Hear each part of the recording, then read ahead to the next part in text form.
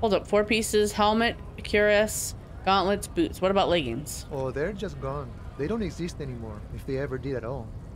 Forget about them. I did. Sure. I'm gonna find 1 piece of it. 1 is enough. Nice and balanced. Some junior officers can take care of the rest. Smart choice. It's only that one spot you need armored too.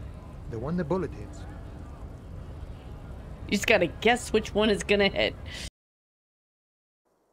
How bad am I hurt? Reasonably bad. You were shot in the left quadriceps. That's your thigh. The outer side, thankfully, no major arteries were nicked. The bullet was removed and a bacterial infection treated with mercurochrome. Can I walk? We will see. You won't be able to dance much, that's for sure. You should be able to live with limping around, though. Fairweather T-5000. I could have used that, huh? Remember that weakness you were looking for in the ceramic armor? Like, maybe it can only stop small, fast projectiles, but a large, slow-moving pry bar would shatter it? Or, if I run an electrical current through it, maybe it will melt. Or, personal favorite, frequency something radio weapon? None of that would work.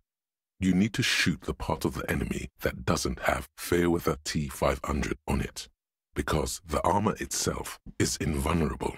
Good news is, so are the armor pieces on you. Bad news is, you got shot in the leg where there's no armor. It's only that one spot you need armored too. The one the bullet hits. And now I get it.